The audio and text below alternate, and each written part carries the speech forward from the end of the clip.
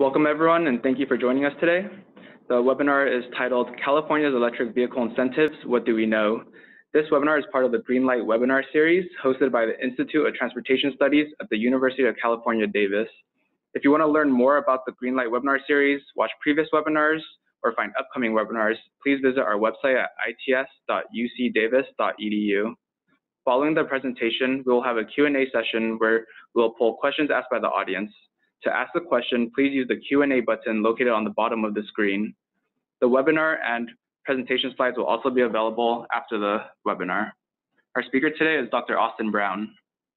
Great, thanks, Leon, and a big thanks to everyone for joining me. I think the nitty-gritty of EV policy and the related research is one of the most interesting topics in the world, but sometimes it doesn't feel like everyone agrees. So it was great to see the level of interest and enthusiasm for this topic.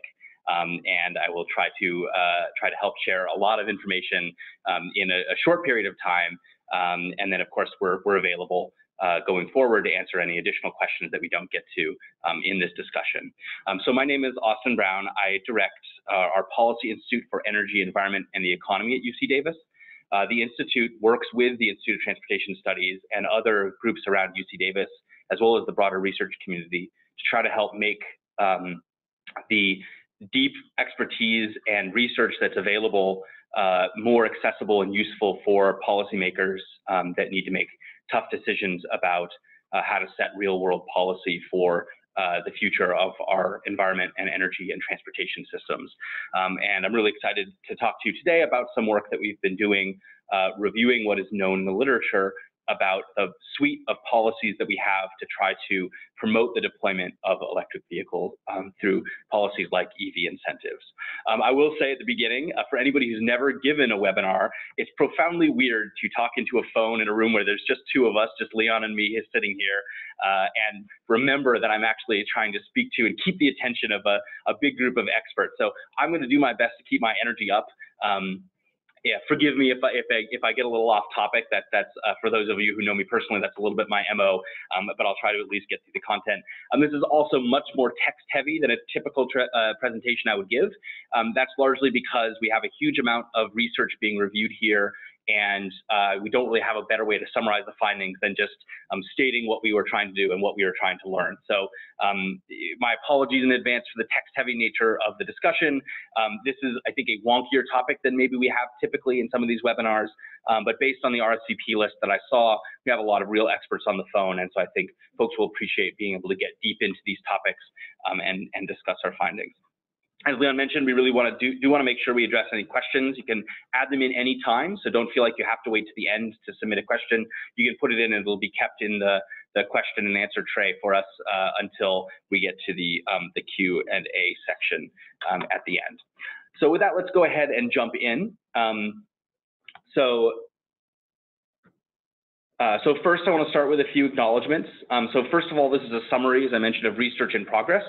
So it may be updated as the papers are finalized. We wanted to get the findings out there as quickly as possible, so are presenting this before the publication date of the underlying research.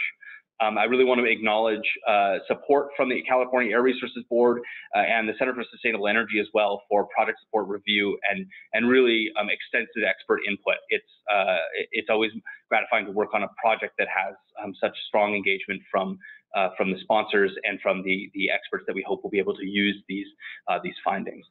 We also include here towards the end in this webinar some findings from a study that was supported by Senate Bill 1. And are very grateful for that support as well. And then we will be publishing these results as a series of white papers. We're not sure of the publication timing at this time. It just depends on how quickly we're able to finalize the results. But as Leon mentioned, this webinar itself will be available shortly after the conclusion of the webinar. And we're very happy to answer questions about the findings in advance of the final publication.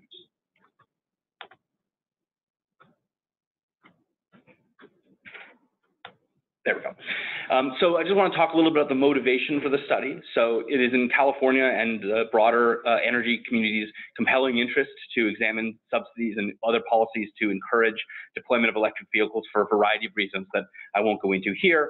But I want to use this chart to kind of document what we think of as the integrating need for public policy in getting to large-scale deployment of EVs. So this is kind of a super chart looking at the top at a few kinds of incentives that are available, and then what we sort of expect to be the generalized, maybe cartoonified transition as you get through first-generation innovators, which we've already seen as early adopters for electric vehicles, into the innovators and followers, which you could argue where we are now, and then getting into the third generation of these vehicles, where you have both second purchases of EVs from the initial purchasers, as well as entry more into the mass market. And one of the themes that we'll see a couple of times in our findings is that we have to be hyper aware that what we know about incentives and their effectiveness will actually probably change as we go to a different makeup of purchasers and adopters of these electric vehicles. But we really want to be thinking about this as a suite of policies that can potentially help support a transition from a status quo transportation system to one that includes many more plug-in electric vehicles that reduce energy dependence and emissions. So the motivation of this study is to look at what we know about the current suite of policies, really with a focus on California, but leveraging what we know from other markets and helping understand what that might mean for the coming years of deployment policies and many of the policy decisions that will need to be made by California state government and others. So a tiny bit of overview on the California Clean Vehicle Rebate Project, which is at the heart of many of these research questions. This is definitely not intended to be an overall briefing on the CVRP. This is just supposed to be a refresher. There's much more information on the CVRP itself on both the California Air Resources Board website and the Center for Sustainable Energy. But as a sort of a refresher, it was created originally in 2007 as a first-come, first-served incentive for people to purchase electric vehicles in California. At the beginning, there was no means testing, meaning no income caps, and the same rebate was provided for all income levels. Since then, we've seen several policy changes that are the focus of the research that I'm going to discuss today, that changed the CVRP to attempt to increase the reach of this incentive program to more low-income consumers. And specifically in 2016, the Air Resources Board implemented an income cap, increased rebates for low and moderate income consumers, and increase their outreach efforts to increase the awareness of the availability of these incentives, as well as awareness of the availability and benefits of electric vehicles overall. And those are the policy changes that our research has attempted to estimate the implications of based on the research that's available in the literature. So those will be discussed here today. So we have a series of white papers on each aspect of those changes, a white paper on the effect of introducing an income cap, a white paper on the effect of increased rebates, and a white paper on what we might know about the impact of increased outreach programs. And then as a bonus, I've included some findings from a related white paper, if we have time as we get to it, looking at how you can quantify emissions reduction. So really just asking the question that seems simple, but actually turns out to be quite nuanced of, do electric vehicles reduce emissions and how much? That turns out to depend on a number of research factors. So I'll jump in. I'm going to go through the findings for each of these in order. I'll talk about some of the top level findings and what we believe the policy implications of each of these research areas are. At the very end, I have a few slides of just some of the selected bibliographic references that we included in this. All of these research efforts were simply summaries of the existing research base. They were not attempts to add new peer-reviewed research to the literature, but we do include in each study an evaluation of some of the potential research questions that are still out there and still open and could be addressed further as we go through the process of deploying electric vehicles and testing out these policy sets. So the project goals that we undertook to influence the development of review for each of these papers, our goal was to synthesize the best published and ongoing research available, highlight the important gaps that I mentioned, and we want to provide some sort of a framework for understanding these dimensions. And then maybe most challenging is to both make a clear link between those research findings and the policy implications, but also to try to be accessible to any interested but non-technical audience. So try to be clear enough that that folks who are not waist deep in the nuances of EV policy can help understand what these policies mean and what the real world decisions that are being made are. Of course, trying to make it both a clear link as well as totally accessible is always the challenge that we face, but we have done our best in that regard. Okay, so let's jump into our findings. I'll start with the impact of the CVRP income cap. So as I mentioned, this paper reviews and summarizes basically everything that we know about this income cap as a change. That is what it would be expected to do in terms of effects on the EV market and the makeup of those who take advantage of the rebate and sales overall.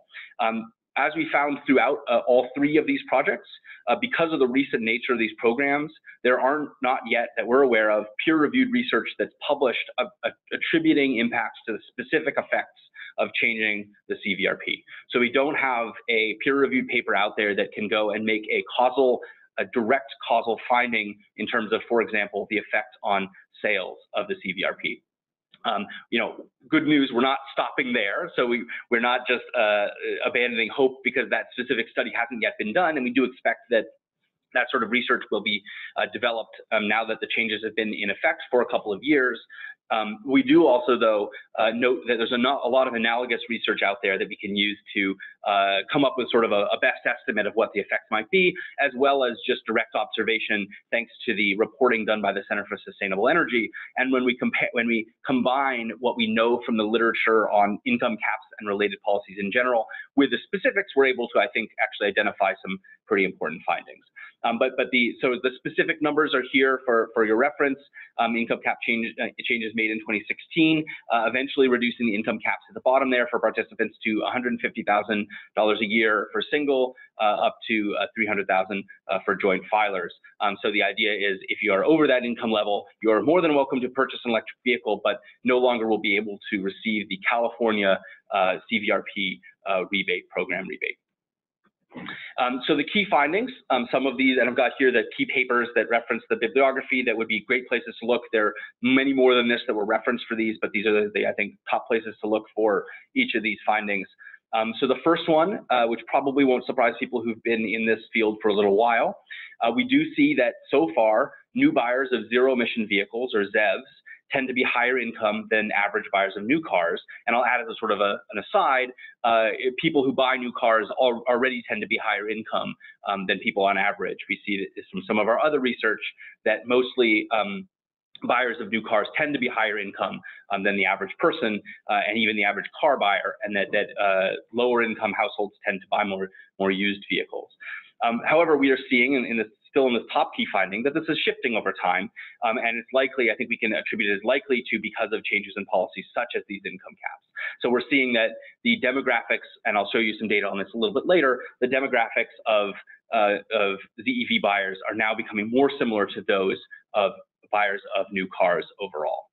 The second finding is looking at past studies of where these subsidies went, and those studies have found that past subsidies for both hybrid electric vehicles, which we use as an analogy, and plug-in zero-emission vehicles have predominantly gone to higher income buyers, and maybe even at least as worrying if you're interested in increasing the effect of incentives on total deployment, many buyers who would have purchased electric vehicles without the rebate anyway. So this is worrying from a policy perspective, because if the idea of a incentive is to increase deployment, if it would not have changed somebody's decision in some sense, it's not useful as a policy. It's just money that's being spent on a rebate that wouldn't change somebody's mind.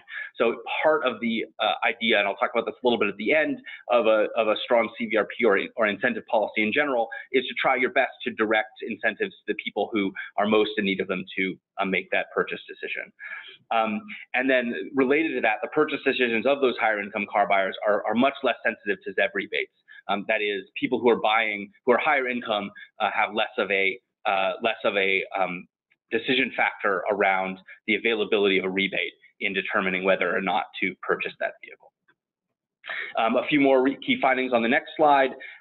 We do see now, as I mentioned earlier, that recipients are becoming more similar now to new car buyers overall, and that's according, as I mentioned, to rebate program data.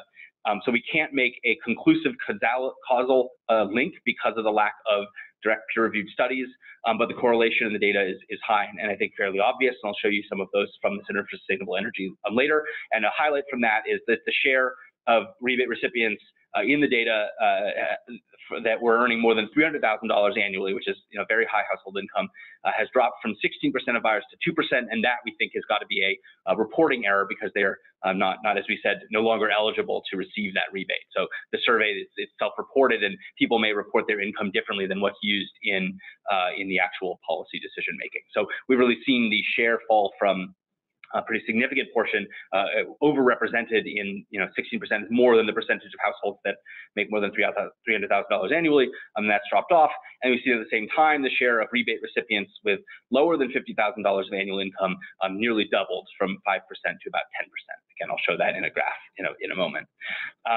One factor that surprised researchers, but I think is really important context here, we might expect that as these vehicles became more mass market, the importance of a rebate, or how important a rebate is to an individual's decision to purchase, would go down as the vehicle costs drop, which we've seen, and as more infrastructure is available and as more people are aware of EVs.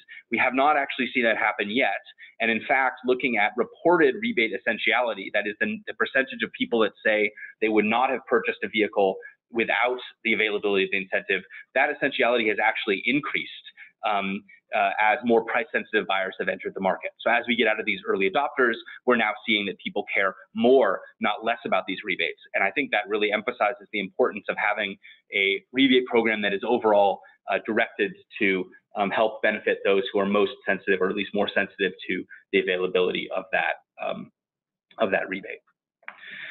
Here's the graph I mentioned just to kind of emphasize some of that. So you can see around when the program caps went into effect, the share that were in those higher income categories have dropped quite significantly, while that share that was to the lowest income quintile went up quite significantly, and actually has now started to make up a pretty significant share of the overall rebates. And I should also mention, this is in the context of an increasing volume in overall rebates. That is, during this time, the amount of total rebates that have been given has been going up as more electric vehicles have been sold in California. And that's shown here in this rebate total. You can see the total incentives that have gone up between the 2016 and 2018 timeframe, and overlaid with that when the income criteria went into effect and when it was modified. So we at least haven't seen. So I should emphasize, the research doesn't let us say that the changes didn't affect the total volume of vehicles. That would require a sort of direct study to attribute and really understanding the counterfactual of how many vehicles might have been sold in the absence of those changes. And that, as I said, was not available. But we at least see that based on the data, the change appears to be having the desired effect, and it hasn't dampened the overall demand for those electric vehicles writ large so far. In terms of key research gaps, understanding income, so several of these have come up already. We really want to understand, better understand the effect of the total market effects of these caps. So what change has that had on people's purchase overall of electric vehicles? You would expect that no matter what, if you reduce the eligibility, you are going to lose some sales. There will still be some people who are choosing not to make that purchase because they no longer have the ability to get that rebate. And then we'd especially be interested in studying how this will change over time as we introduce more new electric models into the fleet. During that same time, we've seen many more electric vehicle models become available, and understanding that interaction is a key research gap. And then tying that all together, I think there's an important need for explicit analysis of the effect of the income cap that could make a causal inference and say the cap had this effect on the total purchases and the overall deployment of electric vehicles. In terms of policy implications, so because of the observation that's quite robust in the literature that higher income buyers are less sensitive to a rebate, an income cap is expected to reduce what we might call free ridership, or the number of people purchasing the vehicle that would have anyway, while not necessarily reducing those sales as significantly. We've seen that sales have continued to grow despite income caps going into effect. And then maybe very importantly, because this importance has increased over time, making sure that there's availability of incentives and rebates will be an important determination of EV adoption rates in the near future as the cost of electric vehicles continue to come down. The second paper I'll go over, which is very related and was actually very hard to disentangle in the research process, is the effect of the CVRP increased rebate program, where the amount of a rebate a household receives is actually higher for lower income consumers. And similarly, we found that because of the similar recentness of those changes, which are on the same time frame in 2016, there's also no peer-reviewed studies of this effect. But we do, again, identify a number of studies that identify the price sensitivity of lower income consumers and actually can make some pretty strong arguments about the effect of these policies. I'll get into that in a moment. The specifics of the policy change are the bottom two bullets there, showing the increased rebate eventually to make it a total of $2,000 increased rebate for lower income consumers, here defined as less than 300% of the federal poverty line. So the key findings from this paper, so it may be not surprising, but well documented in an excellent paper by Mueliger and Rapson of UC Davis. They found convincingly that price is an important determinant of EV demand. They found that a 10% decrease in the price of the EV leads to a 39% increase in the quantity of the EVs purchased among that subpopulation. So that's a very robust effect in terms of a change in price leading to the potential increases in adoption. We also saw from survey data from the Center for Sustainable Energy from Williams 2018 that those who purchase vehicles with a lower MSRP and lower income individuals, so those who buy lower cost vehicles as well as lower income, in general state that rebates are more important, implying that it's potentially effective to devote more of the incentives to those lower income buyers. And then from DeShazo 2017, he found that steep rebates based on income may induce larger increases overall in demand than the status quo, so that basically justifying the original deployment of this income cap and higher rebate for lower income buyers. And then again, from Williams 2018, these recent changes have correlated with an increase in the share of rebates being received by those lower income households. And I think I have another copy of the graph to remind anyone, but we do see that in the data based on the rebates. Going forward, in the bottom right, we can see a significant increase in those income levels that would be more likely to be able to benefit from that increased rebate program. So a few key gaps in the literature. Again, lack of explicit analysis of that cause and effect, and similarly, lack of analysis of how this changes with upcoming models that may have, in many cases, lower MSRP. Really understanding this next sort of wave of buyers with vehicles that have more form factors and a wider variety of price points. And then really a need to use better econometric methods to understand this causal effect of these programs. And that's a theme that we saw throughout the research. And then there's, I think, a need to analyze a question of if more segmentation based on income might be more effective. So right now there's basically two income levels. You're either, I guess three, you're either low income, in which case you receive an increased rebate, you're in the middle, in which case you get the regular rebate, or above the cap, in which case you cannot receive the rebate. Theoretically, there could be more gradations or more changes, and I don't believe we yet have strong analysis of really trying to help determine what maybe an optimized or a strongest approach to segmentation might be. We just do see that based on the literature, the segmentation that's currently there does appear to be having many of the desired effects so far in the marketplace. In terms of policy implications, so we have seen some researchers arguing for incentives to target specific purchaser types. So we see that right now, electric vehicles are in a particular segment of the market, largely smaller vehicles and sedans, and not necessarily purchased universally by the whole car buying public. So you could potentially target incentives to specific purchaser types. We do find there's a strong implication that incentives may have a higher social benefit for a given cost, as if we had a specific amount of money to invest in the CVRP program or other sorts of rebate programs. Incentives to those lower income groups may have a higher social benefit.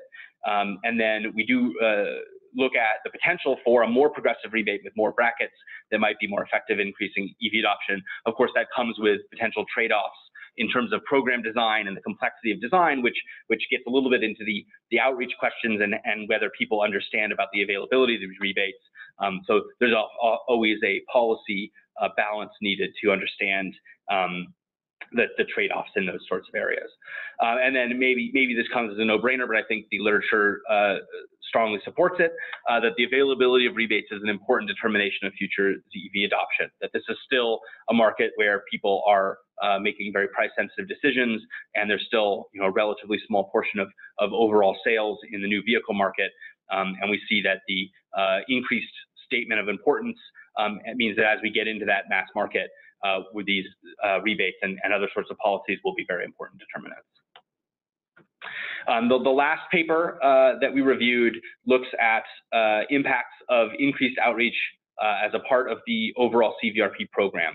So this builds on findings that awareness of electric vehicles in California is actually surprisingly low, and that even within people who are aware of EVs, far from everyone is aware of the availability of CVRP as a rebate source. So this paper reviews and summarizes what we understand about the potential impact of increasing the amount of CVRP program work that goes to outreach and educational work. So once again, I'm sorry if everybody's tired of hearing this, but because of the recency of the program, there still are not peer-reviewed evaluations or research on the specific effects of the CVRP in terms of the effect on overall purchases. It's also, I think, this one is going to be very complex ever to tease out because people hear about topics like electric vehicles from many different sources, and so attributing any change to a specific program is very challenging. But as I'll talk about a little bit later, there's robust research showing us that the awareness and attitudes towards EVs are a major policy challenge to large-scale deployment and need to be included. So I'll talk a little bit about some of the findings there. So the increased rebate is shown here with the Center for Sustainable Energy did hire additional staff and do more outreach. They increased their direct interactions by several factors between as they went forward. And then in 2018, the DMV used mailers to inform 700,000 individuals of CVRP as a direct outreach campaign. So these are the sorts of programs that the CVRP program staff are working on and would seek to understand the literature on available data for what the impact of that outreach might be better. So in terms of key findings, one that still shocks me, even though I've now known about this for several years, it still shocks me every time I look at the data, is that awareness of electric vehicles is low, even in California. So I'm guessing that everybody who's on this call has known about electric vehicles as a technology, but it's not high. Most people in California cannot name a single electric vehicle. And then maybe more worrying, awareness from those survey studies in California has not increased between 2014 and 2017. So we have not yet seen wide-scale awareness of the existence of electric vehicles. So that implies that outreach investment probably needs to grow. And one factor behind that is any outreach program that is done at the state level is likely to be much, much smaller than general vehicle advertising expenditures, where auto companies spend a lot of money advertising vehicles, and not a lot of that goes to discuss electric vehicles. So awareness campaigns will always sort of have that level of other vehicles that people are hearing about. We also found several papers in the literature that look at dealer awareness, since dealers are a major place that people look to learn about vehicles that they might purchase, and found that dealers have very low levels of knowledge and interest in selling EVs in most of these studies that have been done. I will say there are now several dealer and automaker-led efforts to try to improve this, but the studies that have been done have so far revealed that most dealers do not yet have a lot of expertise or interest in selling those vehicles. So, just as kind of a finding, they could potentially have a strong impact in increasing awareness and potentially sales of EVs, but so far it has not been the case. Continuing the findings, we do find that usage of EVs, for example, in test drives, tend to increase positive impressions. That is, most people who try an EV increase their opinion of electric vehicles. So they now like them more. And in some studies, but not all, it increases stated purchase intentions. So after test driving an EV, people will state that they're more likely to buy it. However, there was another study that goes the other direction and found a decrease in purchase intentions. So, as with all topics where it's still fairly early in the literature, there's not going to be widespread agreement in terms of exactly what the effects are.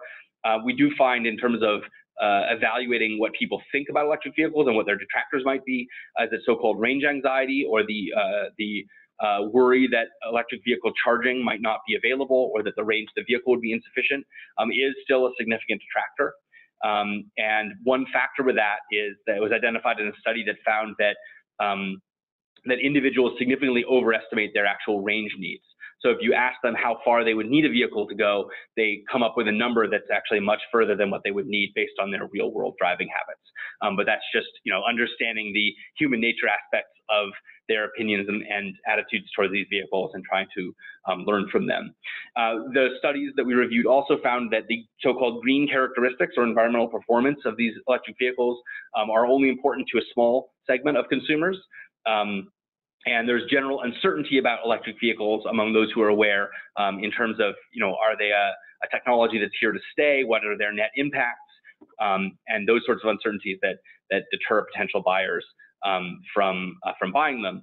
And then some studies found that providing information on full cost of ownership, so that is saying what would you be spending on a vehicle in terms of the purchase price and the fuel costs, comparing electric vehicles to internal combustion engine vehicles or ICEVs was the most effective in increasing adoption in at least one study.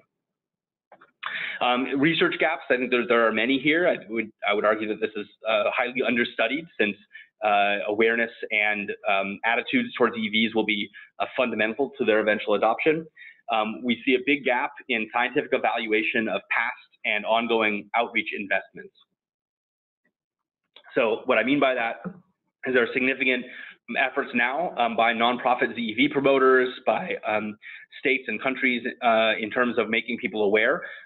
Those don't come with linked scientific evaluations, testing the effectiveness, what works, and do they actually increase interest in sales of these vehicles. So coupling evaluation with those sorts of outreach efforts, I think, will be essential. We need more research on best practices in order to inform dealers. So I'm gratified to see some automakers starting to work with their groups of dealers in terms of helping them understand the EV offerings and how to make buyers aware of those. But we haven't yet seen much research on what those best practices are overall and how that could work better. A lot of study on how best to ameliorate or address the concerns that people have with electric vehicles. So I mentioned range. We talked about high purchase costs and how those can be addressed. And then there's a need for more direct cost effectiveness evaluation of these ongoing investments that California is making in outreach. So there's some data collected from that DMV campaign that the Center for Sustainable Energy has analyzed, and that can serve as an important baseline for understanding how these outreach campaigns work and how to potentially make sure they're improved going forward. Policy implications for this. So I mentioned this, but the low awareness is really a key barrier to EV deployment.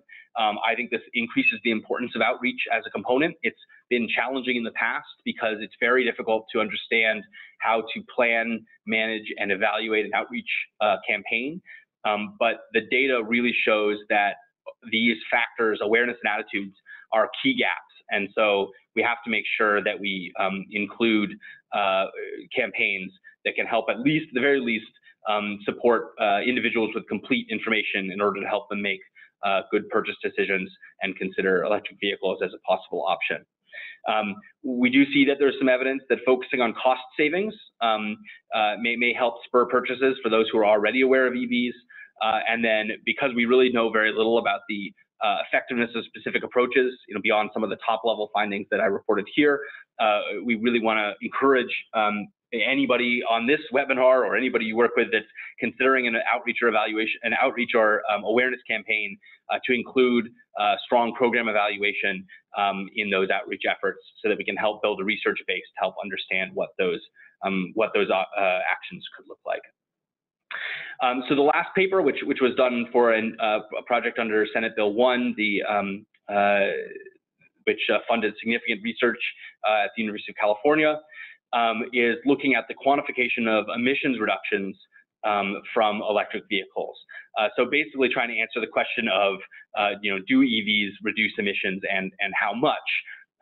So we can divide these studies identified here into two categories. So some that look economy-wide to try to assess changes in emissions based on the change of the stock in the vehicle and looking across all relevant sectors.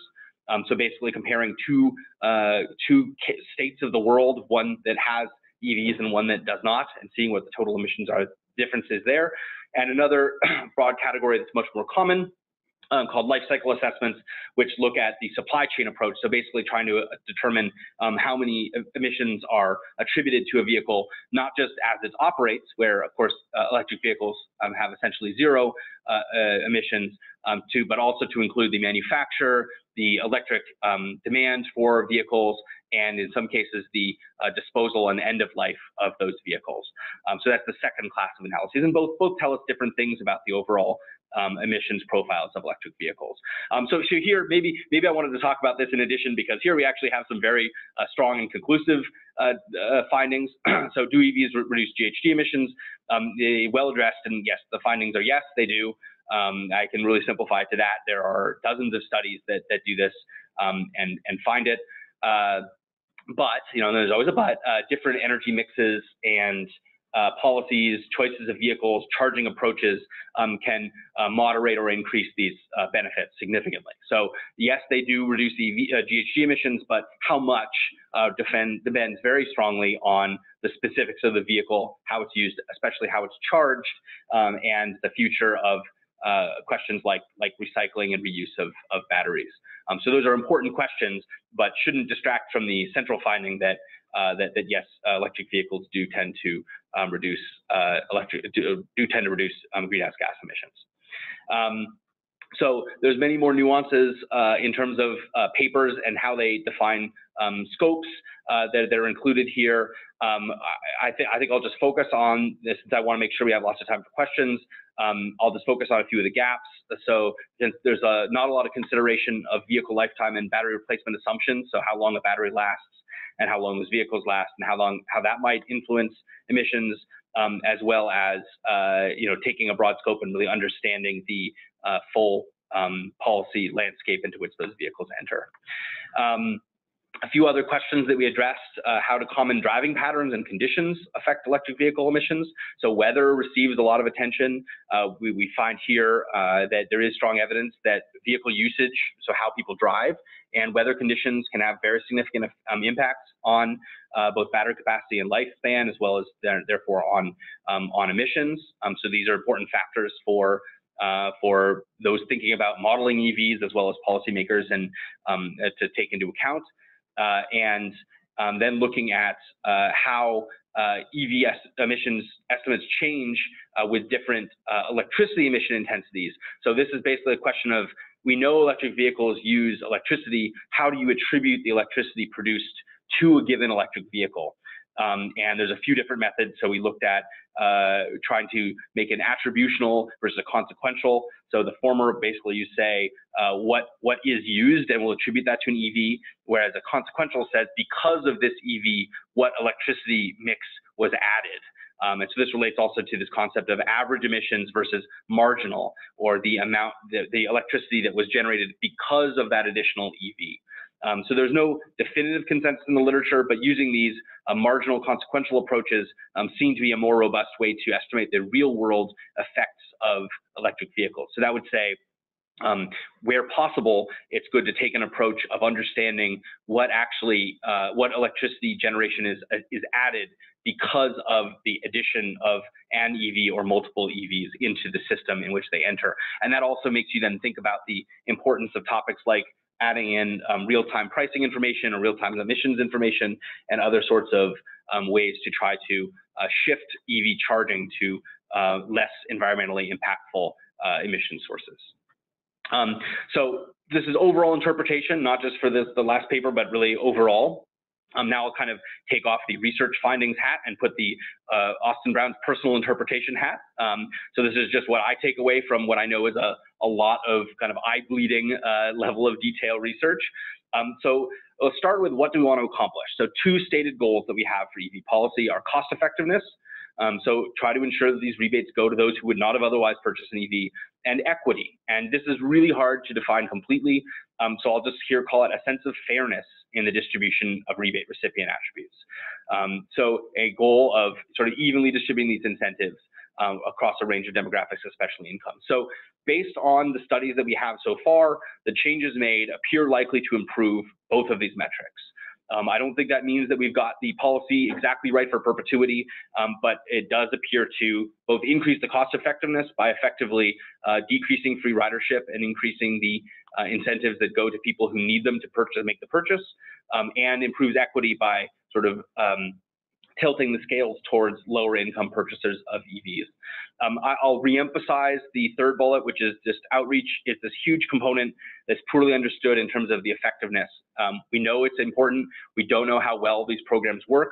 We don't know what the right approach is to engage on outreach overall, and it's just a big gap in terms of our understanding of the effectiveness of a policy structure overall. And then one, which I'll mention here that I didn't talk about, the findings in large part because it is such a new topic, is that the used vehicle, or what we call the secondary market, as well as repeat new EV buyers, so those who are buying a new electric vehicle after having owned one already, either making it their second vehicle or, as we're now seeing is often the case, having sold their first one into the used market. This will become an increasingly important group to understand as the sales increase, and this seems to be an understudied topic in the literature as we've gone forward. So I'm just going to flash these. I'm not going to read through them. That way they're in the presentation, but this is the bibliography for the studies that we looked at. So I've just got 3 slides here. The first 2 are from the first 2 papers, and then this third slide is from the outreach paper.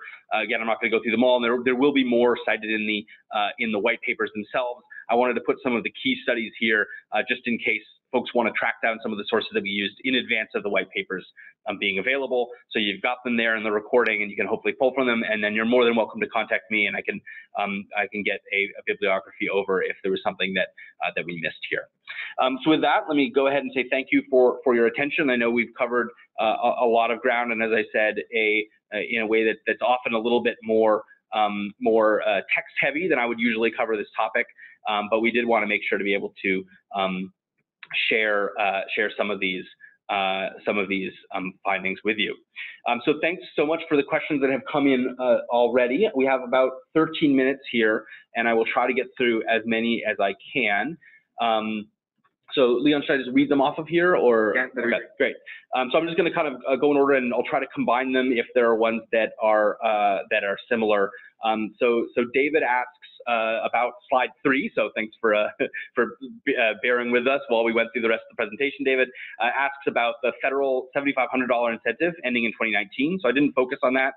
That's a little bit of an oversimplification, but it's referencing the fact that the way it's set up is as manufacturers hit 200,000 vehicles, total electric vehicle sales, the incentive starts to phase out. We didn't study that in detail here, but that Tesla has already hit that. GM will hit that very soon. Nissan will hit it soon as well. GM has already hit it, and it's starting to decline in the near future, and several other auto manufacturers will hit it in the near future. So that is going to change the incentive environment. You're going to see a more confusing environment where people don't necessarily know that they won't be getting it for certain vehicles. The federal incentive is actually a tax credit, so you have to wait and get it on your taxes. So there may be some surprised people, and it brought us into an uncertain policy environment. There are many federal discussions going on about the future of that tax credit that I won't get into here. But that was the reason that we said that incentive ends in 2019, just to make the point that we're going to start to lose some of these other rebate sources. The question, I'm sorry, I'm reading these live, so bear with me for a second while I go through them. There's a question, for those whose income is too high for CVRP rebate, how does the program capture their EV buyer data? this data is important to help plan EVSE locations. So I totally agree. I think I will check with our colleagues who run the rebate program. My understanding is they won't get that data directly from their rebate program, but they also do surveys of overall EV buyers, and then UC Davis and other researchers do extensive surveys of EV buyers. So pretty much if you buy an EV in the United States, you'll get a letter from UC Davis asking you to complete a survey. So we have data from thousands of buyers. And so we know, I think, quite a bit about the buyers of EVs overall. I didn't talk about that research in detail, but I'm happy to follow up with our plug-in hybrid and electric vehicle center that leads that research. So there's a question related to, was our federal tax rebates incentive held constant in our assessment? Essentially, yes, because these all the research that we did was looking at backwards looking studies where that incentive was present. Not everybody who buys an EV is able to take advantage of the federal tax credit for various reasons, and that wasn't the focus of our research. There are other studies out there that look at the importance of the federal tax credit, and it does seem to be important, although I will add less important than it would be if it was a point of sale rebate or a direct rebate rather than a tax credit. So yes, essentially it's been held constant. I think actually it's a good point. I didn't mention that as a research gap. Understanding the future vehicle market and how important rebates will likely be, how important state and local rebates may be as the federal credit goes away is really important. We have a few studies, I think, in the works that will address those questions. Okay, sorry, looking down. The next question. So a good question from Ramon Zavala. So he asks, did we attempt to find a relationship between home ownership specifically, not just income level, and EV, PH&EV ownership, regardless if it's bought new? So I do not, I'm just going to state this as a question that I don't know the answer to. I could say we did not here go seek to answer that in our review, and I haven't at least personally done a literature review there. So I may follow up with you on the details of this question, because I think that's a good question for future research. We have a question: are EV incentives also available to ride-hailing companies looking to include EVs in their fleets? And is there a different incentive policy for commercial use of EVs? So the short answer is this policy, yes, in general, can go to those who are looking to include it in their fleets. I would say for the different incentive policy in the works, there's a different program under a new law called SB 1014 that would seek to come up with a structure to encourage ride-hailing fleets to become more electrified, and then the companies themselves doing ride-hailing, such as Lyft and Uber, are considering a variety of sort of company internal policies that would help encourage use of EVs. I'm sorry, so I should have said the ride-hailing companies, those are all personally owned vehicles, so the buyers of those are able to take advantage of those credits. You know, none of the vehicles are not generally here, at least yet, owned by companies. What is the approximate cost effectiveness of EVs in reducing GHGs in terms of dollars per ton of CO2? So that's a great and broad-reaching question. We didn't seek to address it here. There are a lot of papers that try to do so. I'll say a big challenge with that is, do you look at it only in terms of the additional vehicle added because of the policy, in which case they tend to look, you know, relative to other policies, rather expensive. That is, it costs quite a bit to get a new electric vehicle out there. But the point of EV rebate policy isn't just to sell vehicles now. The point is to create a market, right? So the stated goal of the policy is also to create a long-term market for those vehicles. So do you attribute some of the emission savings from future electric vehicles to the current rebate program?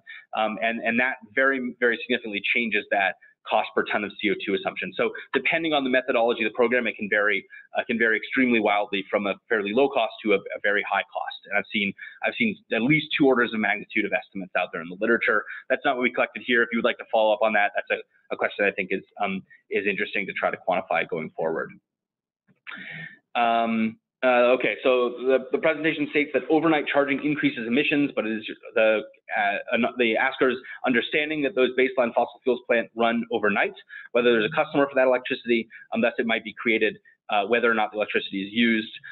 So this really depends on exactly how you do your methodology. So you certainly wouldn't expect from adding or subtracting a single electric vehicle to have a measurable effect on plants and how they run. That said, the electric system is in complete balance at all times. So any additional load you add does mean a plant somewhere has to work a little bit harder. And that would generally be accomplished by adding a little bit more fuel. So it does mean that adding demand, probably not one EV, that wouldn't be noticeable, but if you added, 10,000 electric vehicles, you would potentially maybe not add a plant that would run, but you would mean that they would have to run at a slightly higher generation rate to be able to meet that demand. So yes, I think there is an anticipation that adding EVs at night would change the marginal generation mix. It's tough to do with one EV. I think the second part of the point was it seems more efficient to use sort of an average rate. And there are, I think for some purposes that's justifiable. But if you want to understand the effect on emissions of adding in a large group of electric vehicles to a system, I think you really want to understand the full electric infrastructure and what would happen as a result of that. So there's a question, were studies done that showed emissions impact based on vehicle replaced by EV purchase?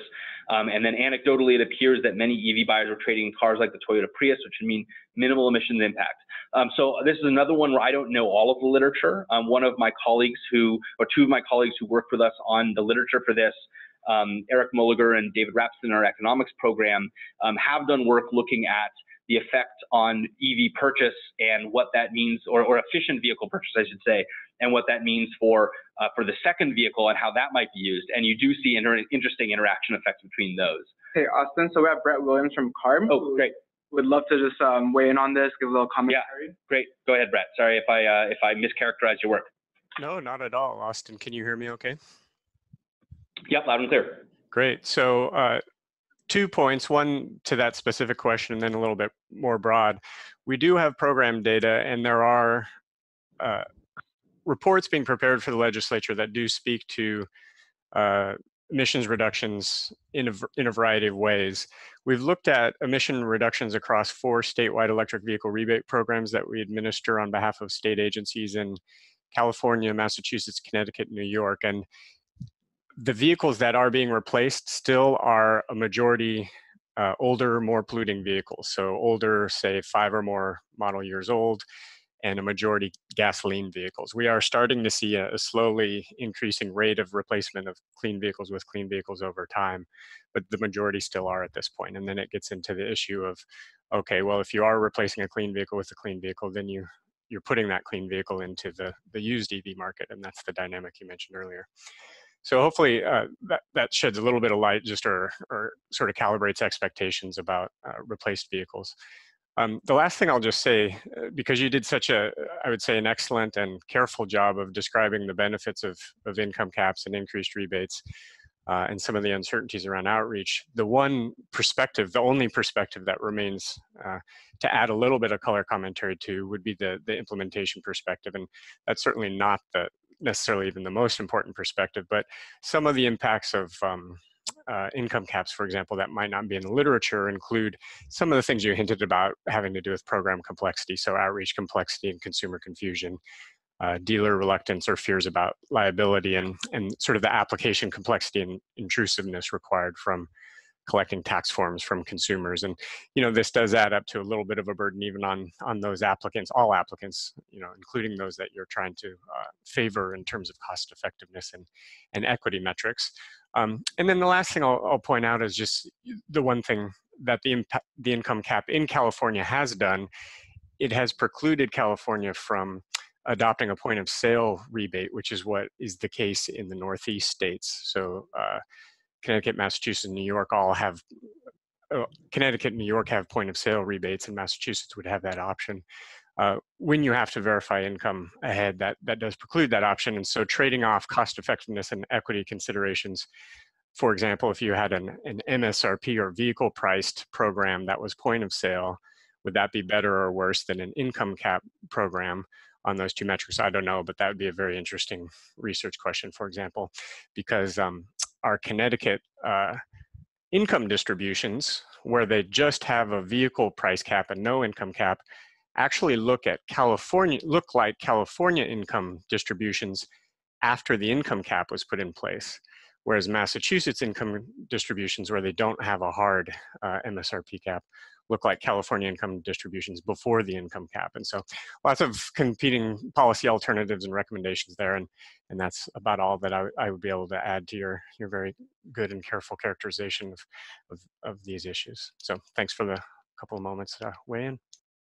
Thanks, Brett. Really appreciate it, and that's really valuable context. And I think a great way to close that general finding that we're weighing a huge variety of considerations, and that makes it very hard to say like what would an optimal policy look like. And a few of the questions that I didn't get to are really around sort of how do you design an optimal policy. I think we know now that there's no such thing as a truly global optimum, but hopefully we hope that the research we've done and the work from Brett and his team at the Center for Sustainable Energy, as well as others in the research community, can help us at least stepwise improve these policies going forward, and help lead to better electric vehicle deployment that maximizes the environmental benefits, as well as the other goals such as equity that cities and states are trying to accomplish. So Leon, do you have any closing remarks? I just want to say thank you to everyone for attending the webinar. I'm sorry we couldn't get to all the questions, but please look out for a follow-up email that'll contain a quick survey if you want to share your thoughts and feedback on today's presentation. It'll also have links to past webinars as well as this webinar when ready, as well as the presentation slides. And I think that's it for me. Great. Well, let me just add my thank you to everyone for joining us. And again, apologies if there was any inconvenience for having to reschedule, but really glad that so many folks were able to join us today and ask such good questions. Don't be a stranger. This is the stuff I love to do. So hopefully you know how to get in touch with anything that we didn't get to today. And please do check out the whole series. I think it's a great set of interesting topics. And even if you don't think you'll be interested going in, give it a shot, because Leon and the webinar team, as well as the Institute of Transportation Studies overall, have really put together a great set of topics that I hope folks will follow. So thanks a lot.